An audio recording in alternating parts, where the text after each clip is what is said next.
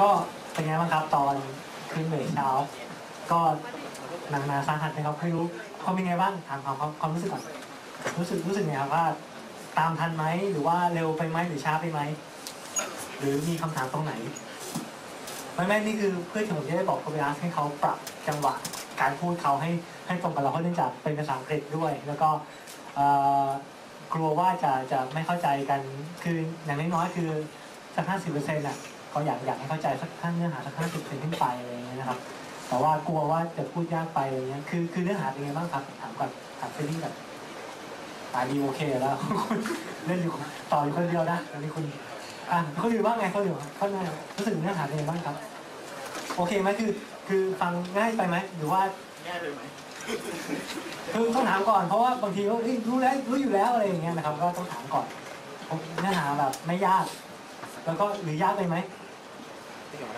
หรือตั้งแต่เช้ามาไม่รู้ขึ้นอะไรกันนี่แซวเล่นนะโอเคก็ไม่เป็นไรครับท่านนี้เดี๋ยวเพื่ออรรถรสในการรับฟังนะครับก็เดี๋ยวจะมีคุณเศรษฐกิจนะคุณนนท์จะมาช่วยนะครับในการสมมติว่าถ้ามีคำถามคำนั้นเนี่ยไม่สนคือสงสัยไม่เข้าใจนะครับอยากจะถามคุณโทเบียสก็แต่พูดภาษาอังกฤษไม่ได้นะครับไม่แข็งแรงก็จะฝากให้คุณโน้ตถามให้นะครับชื่อโน้ตนะผมชื่อโน้ตนะคือในวงกันเล่นน้อยนะชื่อโน้ตกับชื่อโน้ตนะครับเราจะวงกันเล่นน้อยนะโอเคก็ไม่เป็นไรถ้าเกิดมีคำถามนะก็ช่วงไหนที่คุณโทเบียสมีคำถามพวกเรานะครับแล้วคุณโทเบียสจะโยนคำถามบางทีอยากจะให้คุณโน้ตช่วยแปลภาษาไทยนะครับให้พวกเราเนี่ยมีเขาเรียกมีส่วนร่วมนะครับในกิจกรรมมากขึ้นเนาะถ้างั้นถ้าไม่มีอะไรผมขออนุญาตส่งให้คุณโทเบียสสอนเลย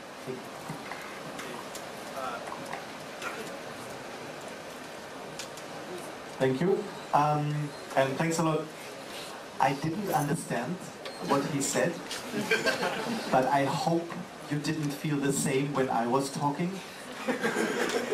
So if you have questions, you can ask Not, and maybe sometimes he can help maybe translate one or two of them. So if you feel insecure about what I say, or maybe you think, oh, this is crazy, please ask me, and I will be happy to. We can do this with some Thai, because my Thai is not good enough.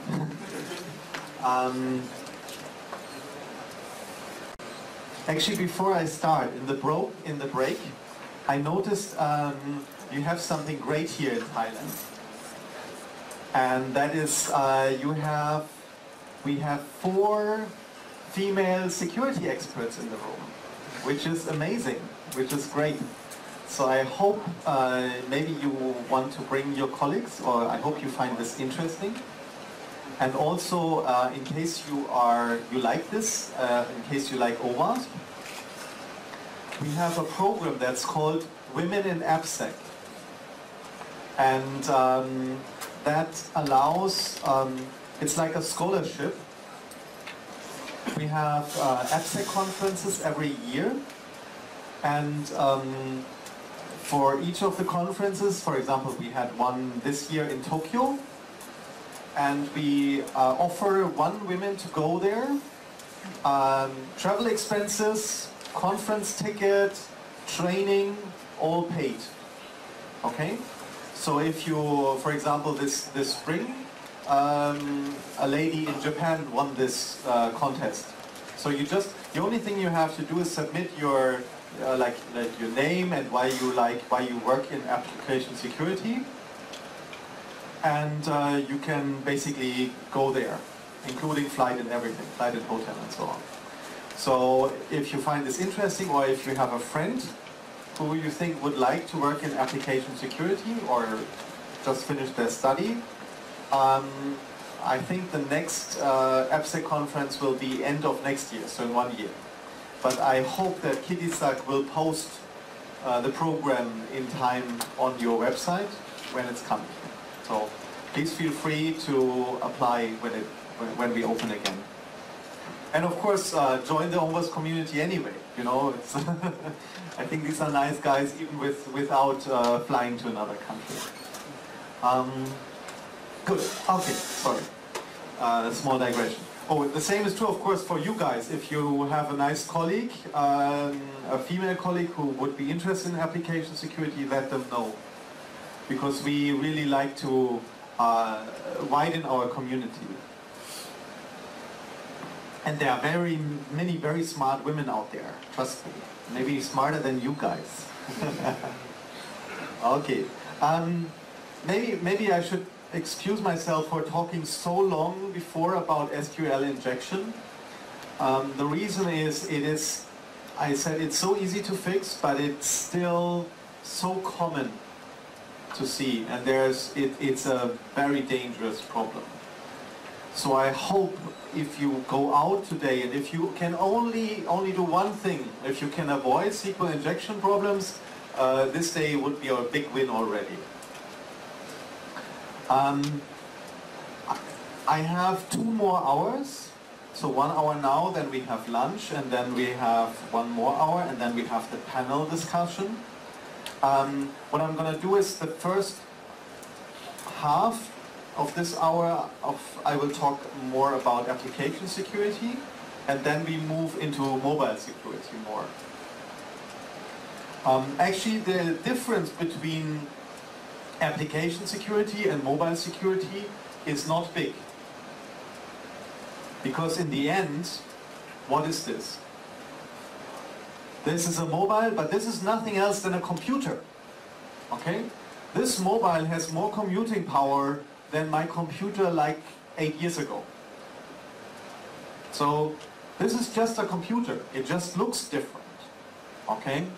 So the same is true for your applications. So you can have SQL injection on a mobile in the backend in your system. So everything I say now applies to mobile equally, okay? So this is like a foundation, and then we go into some more mobile specific topics. Yeah, so whenever you look at a smartphone, don't see it as a separate device. Just see it as a different type of screen. That's the only difference you have, actually. Okay, so I see many more people came to the front, so I hope that's a good sign, and that's a sign that I'm not too dangerous for you. Or maybe it's just a sign that some people would like some chocolate before lunch. So that would be good too.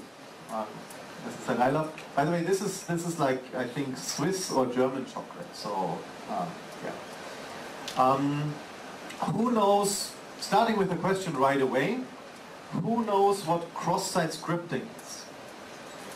Maybe someone else instead. Oh yeah, okay. By the way, you can also answer in Thai, okay? If you feel more comfortable speaking in Thai, you can answer in Thai. Okay, go for you.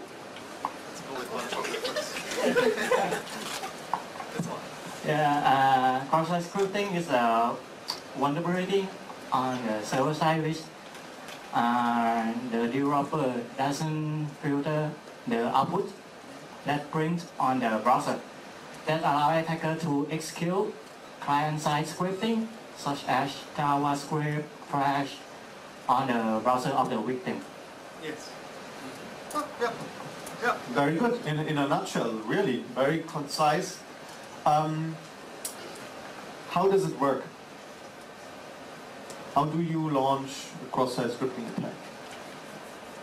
Practically. Okay, one more. Let's get from here. Okay, no, why are you laughing? It's fine. It's perfect.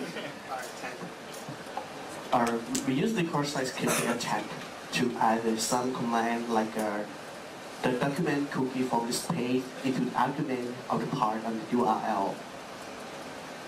Yeah. Okay. Yeah. Maybe I'm saying, you know, I think too simple, and you're too advanced, so that might be the challenge. You're right. Okay, you're right.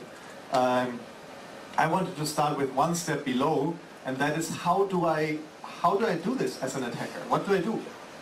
And the way for me to launch a cross-site scripting attack is I look at stuff where I can post stuff on a website. So you have a form, you have a wiki, you have a forum where you can post comments, you have a blog. We live in this wonderful age of Web 2.0. Who has heard of this? Where everybody can contribute content. Unfortunately, it's not only content you can upload. You can also upload script. So for example, if you work in a company, many of the companies allow you to modify your own data. So for example, you can modify the address where you live, or you can change your birthday or change your name if you marry or something. So there are many ways how you can upload content onto an application. Or for example, if you go on holiday, afterwards maybe you submit a comment about how the hotel was, whether there were nice people or so. And everybody else on the web will see that. So the challenge is, normally you would just upload text, and that's fine. But if you upload some text and put some JavaScript in it, that can be very dangerous. Why? Because if I read the text, that's fine, but your browser automatically executes JavaScript that it sees. So in theory, if I upload script and I see it, that's okay, because I'm kind of attacking myself. But if I upload script and then later you take a look at it, the browser will run the script in your context. And that means, for example, the browser can also automatically submit other requests. And they will then come from you. So suddenly, you send requests to an application server, for example, saying, well, I like, maybe you're surfing a holiday destination, and you think you're just reading the comments. But in truth, suddenly some attacker makes you buy a new holiday package and wants you to fly to Africa. Maybe it's a colleague who thinks you should really go, who doesn't want you to be in the office or whatever, and wants to send you to Africa. And then you have to pay something for it. Or he can, or you can make, or as an attacker, I could make you submit other comments. So for example, you are on a website where you say, oh, Thailand is nice, and what is nice to do in Bangkok, and you take a look at this, and just by looking at it, the script runs, and it may send a message like, actually let's use you, that's better. So I send this, you serve this, and suddenly JavaScript runs, and then it says not comments, oh, this hotel is really bad, or this is really great place, and I always love to go drinking with my buddies, and I'm always drunk, and please fire me at work or something, tell my boss. So suddenly he's in trouble, okay? Because everybody on the net thinks he sent this, even though he didn't. It's also quite interesting, you can launch so you can impersonate people, you can steal cookies by this. Why is stealing a cookie a problem? By the way, what's a cookie? Let's go. Cookies, this is not a cookie, okay? This is chocolate. Chocolate, cookie. So, what's a cookie in IT? No, you have so many chocolate, okay? No, I really love chocolate. Yeah, okay, let's see, what else? You already have a red one? Okay, you really love chocolate. But let's give another person a chance first. So, anybody wants to say what a cookie is? เป็นภาษาไทยก็ได้นะครับ You can speak in Thai.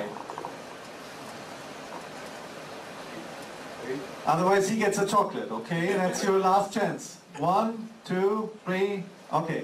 Yeah. His handle. The cookie is just like a form of a text language which used to identify the person, just like identify the database account, which is it's just like a form of a secret coding with I don't know how to explain it in a human language, but technically it's just like that. That's okay. That's okay. We're all techies. We're not really human, so don't worry. You're half right. Let me try to put this in a more simple manner. I think you're just too smart. That's the problem. As I said at the beginning, HTTP is stateless, so you don't know whether you're the same person who sends this request again. What you do is, actually about 15 years ago, somebody introduced a concept called cookie, which is part of an HTTP header. So it is sent in each HTTP request. It attaches a little bit of byte, a little bit of text with it. And that contains a token that can be just a random string, or it can contain some of your data. And that is submitted every time. And this is like all the time you go and say, this is really me. So this is how we keep state in HTTP at the moment. And per se, cookies are safe and are probably the best way to authenticate.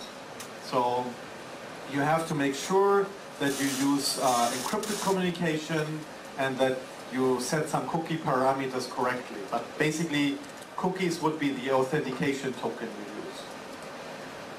So now you have that authentication token. That means anyone who has your cookie can claim he's you. So you need to be really careful not to lose it. And JavaScript, cross-site scripting is one of the ways to try to steal your cookie. An easy or reasonable way to defend this is to set in the cookie a parameter which is called HTTP only. If you set this in the cookie, it will never be exposed to JavaScript. It will only go to the server. Still there is some risk, okay, but this will help a little bit against the stealing. Let's go to JavaScript one more time. So I as an attacker can upload some stuff and then you download it. I guess most of you know what HTML is. Let's see whether you know what does this do. This is the easiest chocolate ever, and you exploded from this one. What is this in HTML? Ask in Thai. เครื่องหมายนี้ในภาษา HTML มันคือตัวอะไรครับ You're colluding. You tell him the answer so he gets the chocolate. I know. No, seriously. But if you're not, I catch you. Sorry? It's an open tag character. Yes. It opens the HTML tag. Okay, it opens an HTML tag. Second question. What is this? Seen this before? Yeah.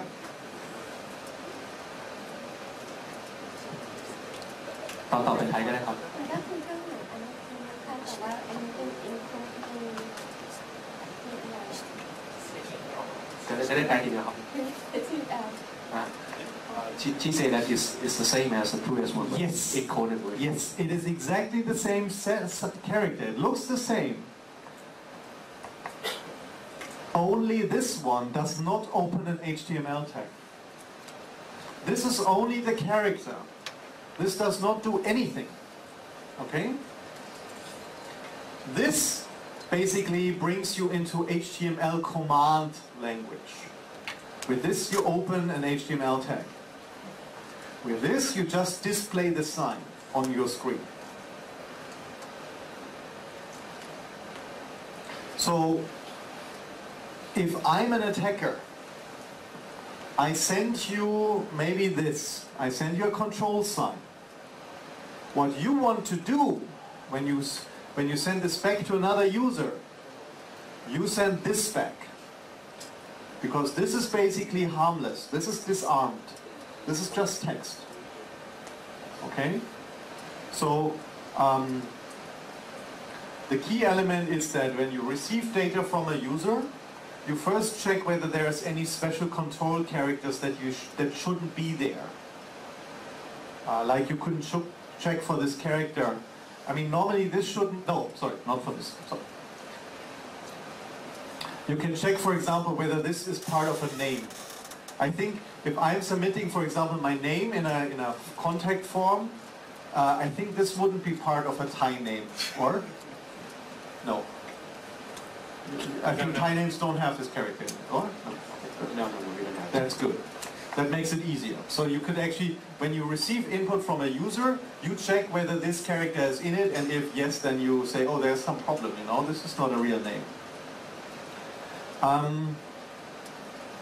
So first you check for it, and then if you, maybe there are some reasons why you have to accept it, then you code it in the other way.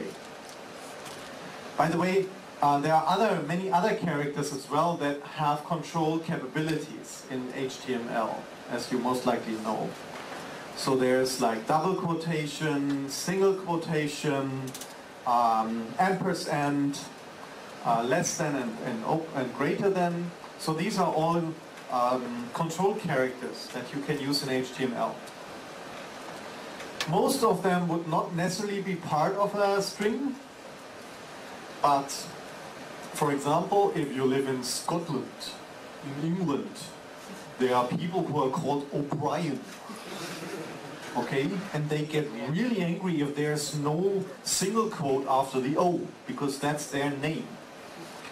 So you cannot tell them that they must not use this character, because this is part of their name, okay?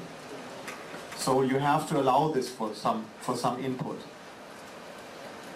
That means maybe someone is sending this, it may be an attacker, but it may also be just a person whose name is O'Brien. And so what you need to do is you need to transfer it into the proper encoding here. So this is the disarmed value. Can you see? Yeah. My shadow of my hand? Yeah. Okay. So whenever you receive the single quotation mark, you change it. Sorry. You change it to this. Or if you want to encode it in Unicode, this would be this string.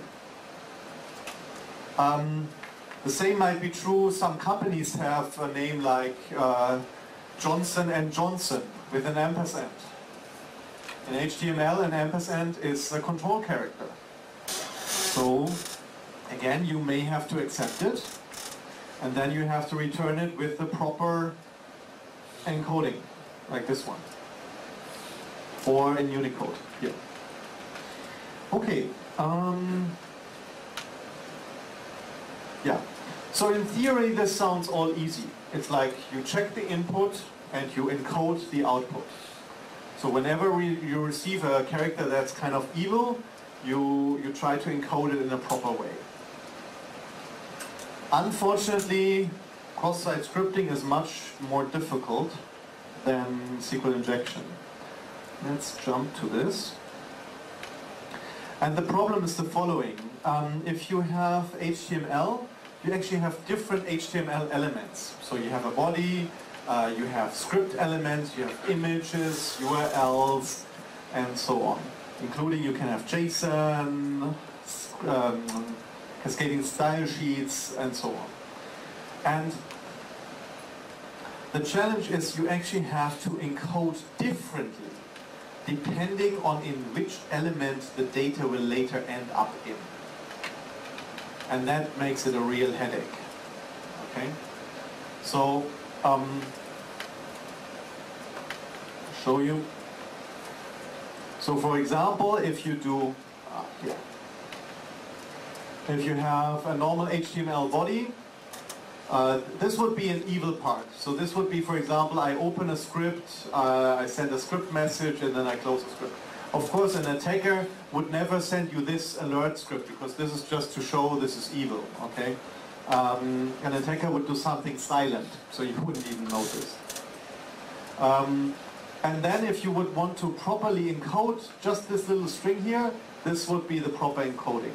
So you open the bracket, this is the first bit, then you have script here, you close the bracket, alert, it's this here.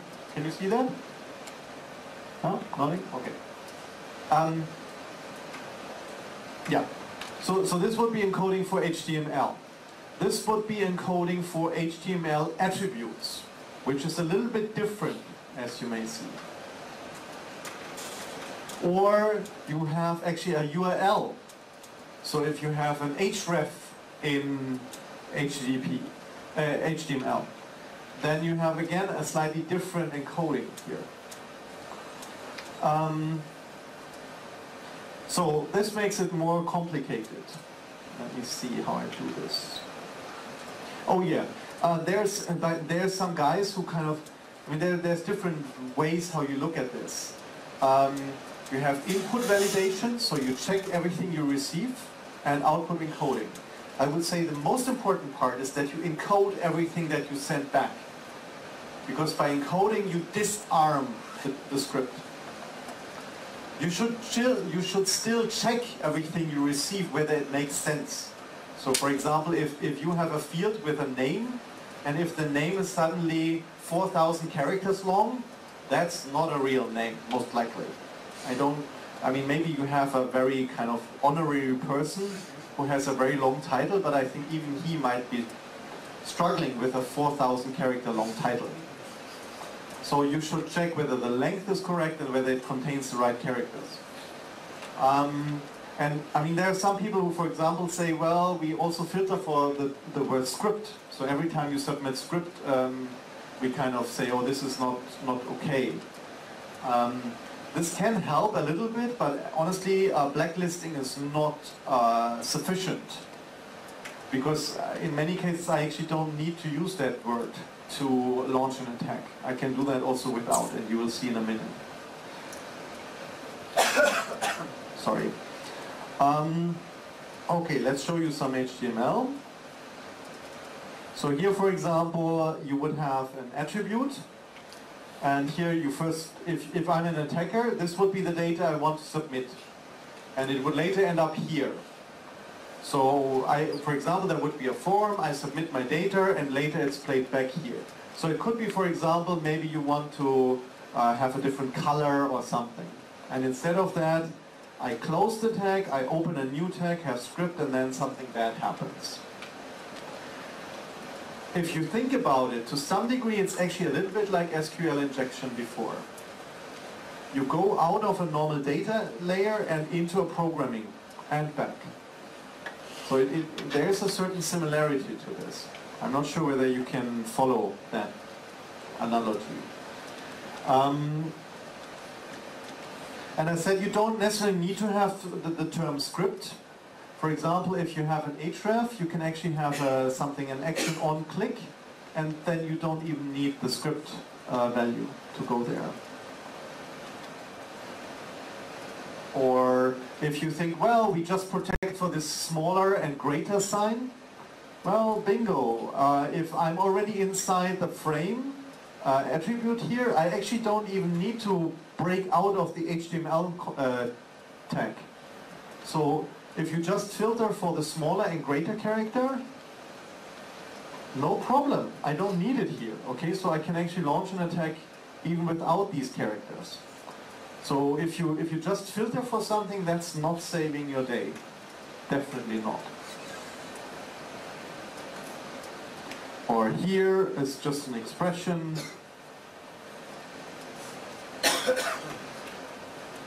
And of course, if you're in JSON, well, you have a lot of flexibility anyway. Good. So how do you fix this problem? I mean, this is a little bit of a pain. As we are talking about Java today, actually in .NET this would be reasonably easy because there is encoding functions in .NET for the different HTML tags. Unfortunately, the basic Java API does not have that, to my knowledge. So some frameworks do, but basic Java doesn't give you like encode for HTML body or something. So you can write your own, but writing your own is first of all a lot of work, and I think, well, I'm lazy, so I try not to work if I can help it. So what you can do is we actually have a project at OWASP which is called the OWASP Java Encoder project. Let me see. Yeah. And that's quite recent. Actually, let me jump into this. Yeah. So here you see it's a small library that you can use. You can write that yourself too, okay? It's no big deal. So it's quite easy to make it, but I mean, it's already there, so. And what you do is, instead of just giving back the text, so the text is basically what you have in your application. It's what the user gave you. And instead of putting it directly into this, into your form, you encode it beforehand. So for example, you have a function called encode for HTML content, and then you put it inside. Or here you have encode for JavaScript attribute.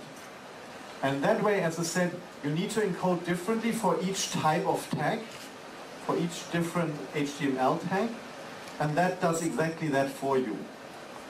So the only thing you have to watch out for is to consistently use the encoding and not make the mistake of sometimes just using the user data directly.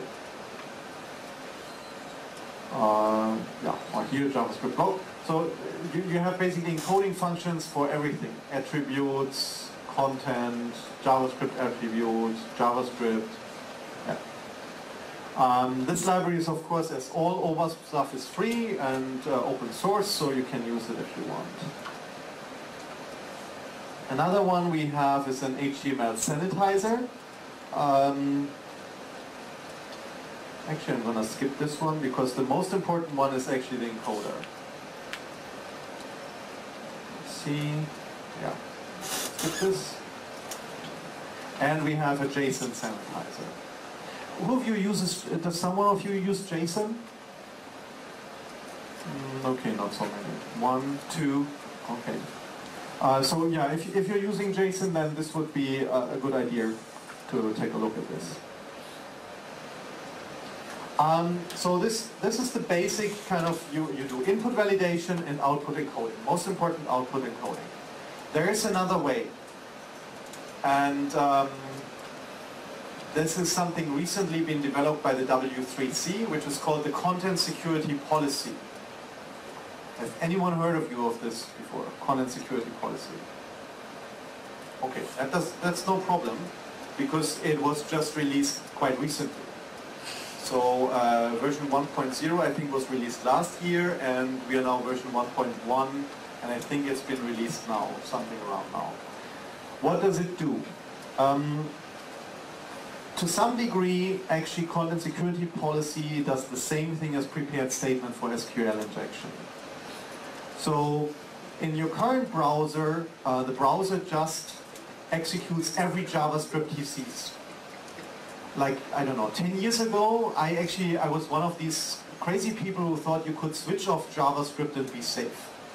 Try to switch off JavaScript in your web application now. Try to switch off JavaScript in your browser. The internet experience will be pretty boring, or actually you probably will not see half of the applications on the web. So you can't switch it off anymore, okay? So that means you have to switch JavaScript on today to actually work. But if you switch it on, your browser executes every JavaScript it sees, without discrimination, no matter where it comes from. And the idea for content security policy is that your site, your website, has a small text file associated with it. It may be part of the header. And that will declare from where it is safe to use JavaScript. So that means JavaScript will be only executed if it comes from a trusted source. So in the best case scenario, you would put all your JavaScript in one directory, and then you would always link to this directory. And you would set this one parameter in the content security policy, and you would say to the browser of your user, you must only execute JavaScript from this one directory, from nowhere else. So that means if I'm an attacker and I upload JavaScript into your page, this will no longer work. This will no longer run. This is, in theory, this is a beautiful idea. Actually, it's even better than only JavaScript. It also protects for images, objects like Java objects running in your application, ActiveX, fonts, like all kinds of sources. So this is, in theory, this is really nice. Unfortunately, there are still some kinks in the system. And there's one major problem for existing applications. And that is this. So because as an attacker, if I upload something, it will always be in line within the HTML page. So that means you must make sure that all your JavaScript is somewhere else. And that is, your JavaScript is somewhere in an external, in a directory where no one can upload stuff, only you. But then many of your legacy applications will still have inline JavaScripts all over the place. So you need to clean that up. Or if you start a new application, it's really smart to make sure that you don't use inline JavaScript. A friend of mine did this with their application, and it was quite some work to do, but it's possible. It just takes effort. But it gives you, for example, I would say for high-value systems like banking, financial transactions, e-commerce, this is worth considering, okay? Or for example, if you have an administration interface, this is worth considering. There's still some problems because the browsers have implemented this, so it's available in all your browsers. The only problem is some of the implementation is not perfect. So there are still mistakes in the browsers, like in Internet Explorer, Firefox, and so on. Yep, question. Perfect. I know about the CSP on Firefox, but I didn't know about the CSP on Chrome. And I'm not sure if the syntax of Firefox and Chrome are different. They use the same syntax, but different, like the spawn header. So this is a header that comes from the server and goes to the client. So actually the header is the same, it's standardized. And in the W3C, there's a working group called Web AppSec Working Group.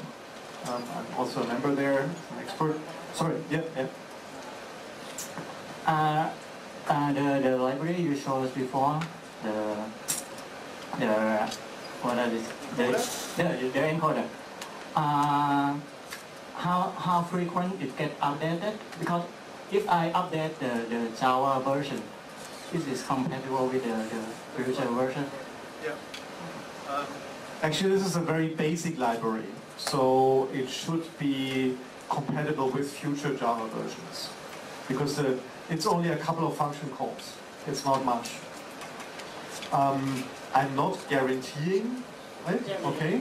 Because for the developer, if Java gets out there, and we need to change it. Yeah, I understand the questions about different Java versions. Yeah. So if you go from version 6 to 7 or whatever, will this library still work? I cannot guarantee with my life that it shall, but it's a fairly simple encoding mechanism. So I think it should still work. Is this a OWASP project, right?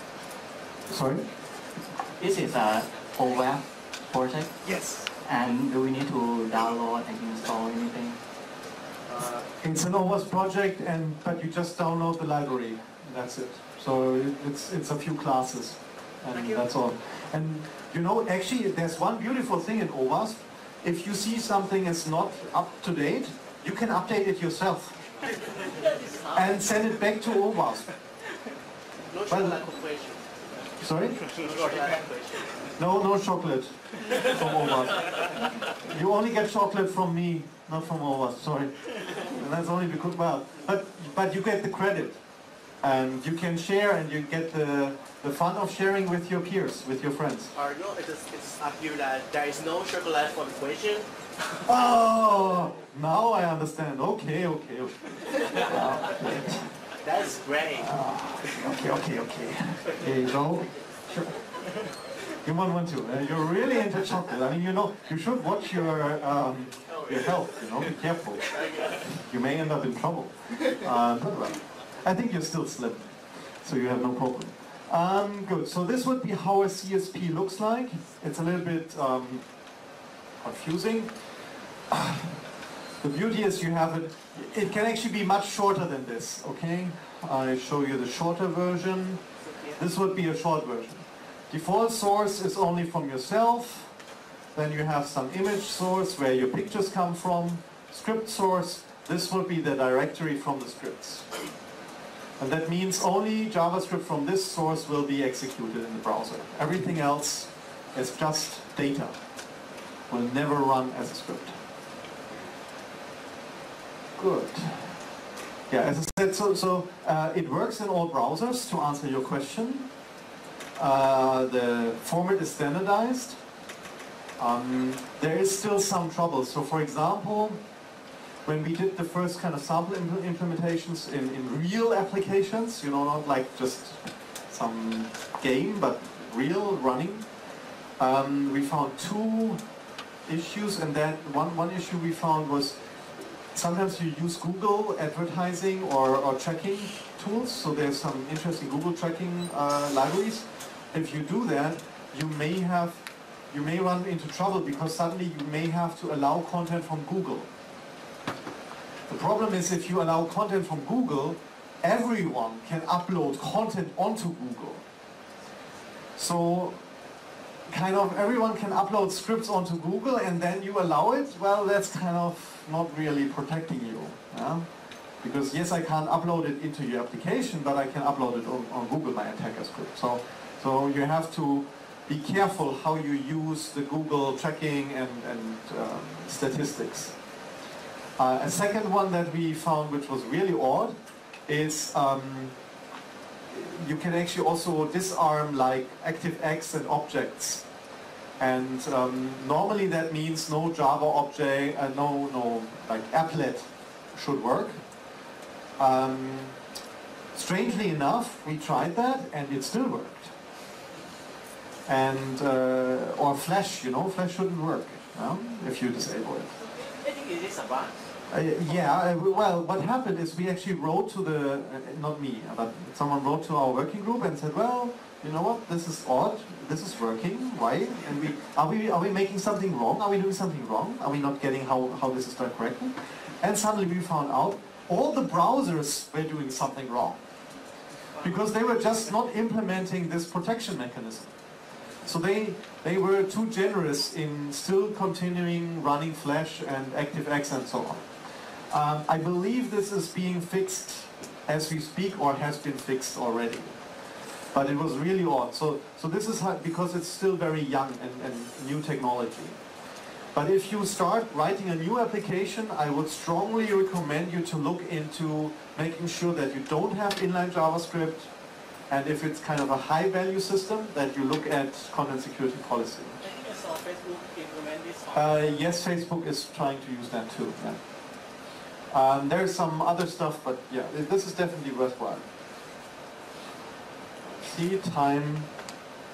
Actually, yeah, let's play a game before we do before we go lunch, because this is still fun. This is not so much for mobile, but I think for web applications this is kind of a funny part. So imagine you are you go into a break. Do you use Gmail here? Yeah, some people use Gmail. That's good. You have probably a lot of emails in your inbox, right? Okay. Let's see how we can clean it up.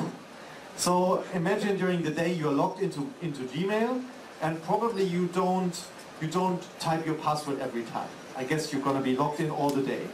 At least I am.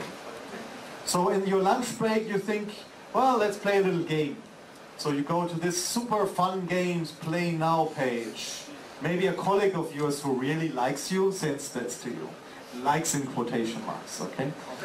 So so you go to this page and you see, okay, I have to select one player, so I have to click here and I have to start the game to try. Let's see what happens. Oh, actually before I do that, I should explain something. In HTML, there's a nice feature, which is you can actually have two pages in front of each other. So it's, let me speak this without the microphone.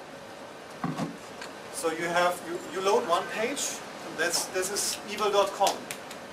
and you can have a frame which is behind it, invisible. But if you click on this one, the click goes through the page on the second. So if I'm evil.com, I can load behind my own page, gmail.com. So to show you, this is the first page, and behind this is this one. This is your inbox. Maybe you have plenty, maybe you have hundreds of emails here.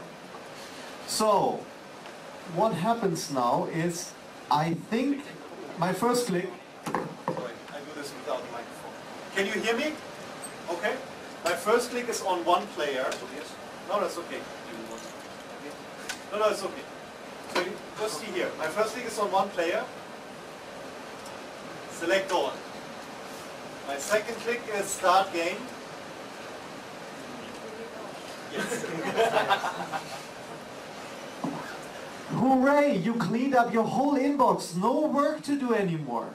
All email gone. Great. Yeah, you can... I can go to vacation. Yes, you can go home. Okay, no need to work. Great. Yeah. And all with just playing one game. Okay, and the game hasn't even started yet. So the challenge is that these two pages are behind each other. Okay.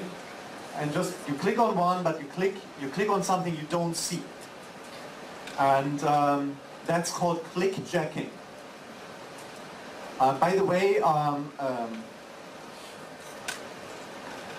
good friend of mine, he works for a very large bank, and he did run some testing on this, research, and he showed me a really cool advanced version of this, because in this case you may think, well, you still have to position the pages, okay? You still think maybe you have to put it right on top of each other, and kind of, this may be difficult. But actually I've seen the way you can move the page behind this with the mouse. Okay? So that means wherever you click on the right place. Okay? So it's only, you just need to click, but wherever you click it will be the right spot. Because this page is moving with your mouse pointer. Okay? So don't worry about the formatting. Okay? Actually I asked him whether he would give me that script. But he said, well, you know what, I can't give you, this is like weaponized. I mean, if I give you this, I mean, he would be responsible for kind of all this trouble. So, but it was amazing to see this. I mean, yeah, as I said, for one large bank, they really have to worry about this stuff. So how do you protect against this? It's actually very simple. There's an HTTP header called X-frame options. I'm not sure whether you've heard of that before. It's just a part of the response header, and it basically says you do not allow your page to be framed somewhere else. So this breaks the whole thing. The only thing is you need to use it. Okay, you need to send it out. There are, actually we standardized this, there are three variations. One is deny, so that means no framing at all. I'm the one page and there's no one else using it. Then there's same origin, which means it's okay if a page from the same server frames my page. So you may know, like multi-frame pages, they may use this one. And then there's a third option, which is actually not supported by all browsers, where you may allow another page to frame you, but you specify which URL. So for example, if you want to buy if you have a shop and you want a link from Amazon to your shop, maybe you allow framing from Amazon. Something like that. So these are three, and yeah, this is actually now a standard. There's a second mechanism that you may see sometimes, and that's called frame busting. But I would warn a little bit. This is not 100% safe. So extreme options is 100% clear, but frame busting, there is a way to intercept this. So frame busting basically does one thing. It has a JavaScript and it checks whether it's the top frame, and if so, then it works. If no, then it breaks. But there's ways to interrupt the script from running. So suddenly, then you don't have the protection anymore. So if you want to protect properly, then use extreme options, please. Good. Let's jump to this. Actually, I think this is enough with this. Let's see, how is the lunch break? The lunch is ready. The lunch is ready already? Let's see. Yeah, I shall not stand between you and food. I mean, that's a dangerous place to be in. So no, then we have lunch. And we're going to be back in an hour. I still have some chocolate left, and then we're going to talk about mobile security. Thank you very much, and enjoy your food.